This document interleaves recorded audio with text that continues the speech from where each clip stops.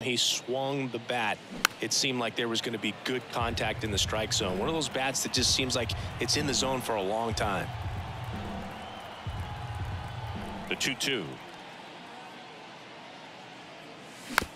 Battling here as he fouls it away. Chris, one of the other things to consider in terms of his adjustments with the Nationals, his hitting coach in Washington was Kevin Long. Well, Kevin Long ended up being the Phillies hitting coach in 2022.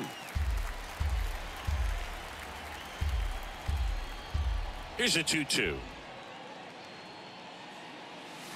Swing and a miss, struck him out. Chased the fastball up the ladder for strike three. Now the number 2 hitter, Alec Bohm, went down on strikes his first time through.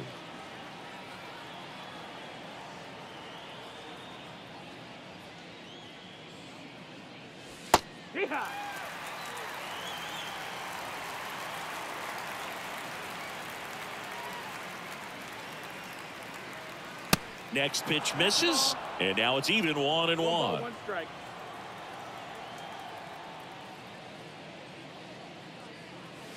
Good eye in that spot. With 2 out and nobody on, you want to go right after this guy. He's the number 2 hitter, which means if he gets on, you've got some thunder coming up behind him. 2-1 pitch is in there, and the count is even.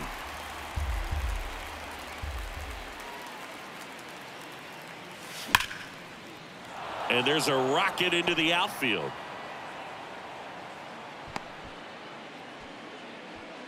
I'm sure he feels really good about that one. Pretty much a model swing on that one as he ripped it into the opposite field gap. And I'm sure he's going to be watching that one back on video because that's the kind of swing you want to bottle. So many positives that let. Now this down the right field line. Fair ball, should be extra bases. And into second easily with a 2-out double. All over that one right there. Just a really nice job of turning on that pitch and smoking it down the line. And there's no one playing there, so once it drops in fair, you're on your way to extra bases. Nick Castellanos at the plate now. And he swings and misses, and it's 0-1. Comes up empty. That's strike 2. Real ugly 0-1 swing right there. As a pitcher, got to be hunting for that strikeout. Keep him up. This one swung on and hit well. Way back there.